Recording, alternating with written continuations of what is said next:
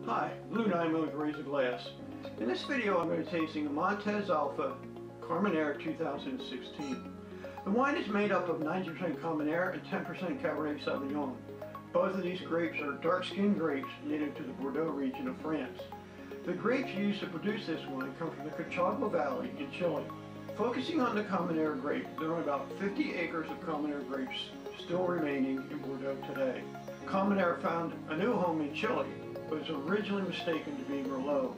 The Colchagua Valley is located 100 miles south of the capital city of Santiago in the central zone in Chile. Vineyards in the valley are irrigated using sustainable dry farming techniques. The location and unique characteristics of the valley provide a mild sun exposure to the vines, contributing to a slow but more fully complete maturation of the grapes.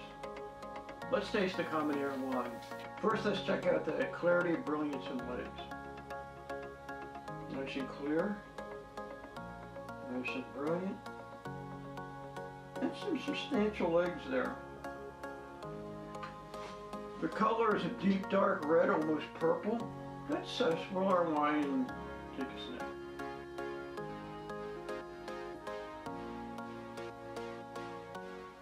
Some blueberries and plums, some pepper. There's something else there. I'm going to try another step.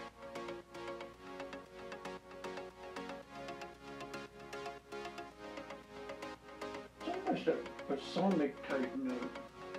Let's try a taste.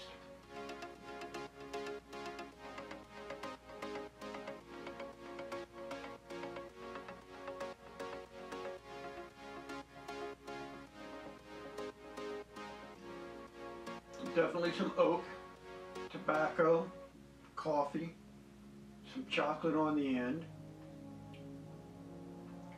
Body is medium plus to almost full. I'm going to call it medium plus, not quite full. Alcohol for this particular Carmenère is 14.5%. Acidity is medium. Sweetness is dry. Tannins, I'm going to call those medium too. There's some nice tannins there as well. Overall balance, I think this is a really nice Carmenère and really typical of what's coming out of South America right now, especially Chile. They make tremendous Carmenères, and I would tell you to really take a chance to try some of them. Food pairings for this particular wine: steak, roast beef, pasta with red sauce, and probably a really nice barbecue rib.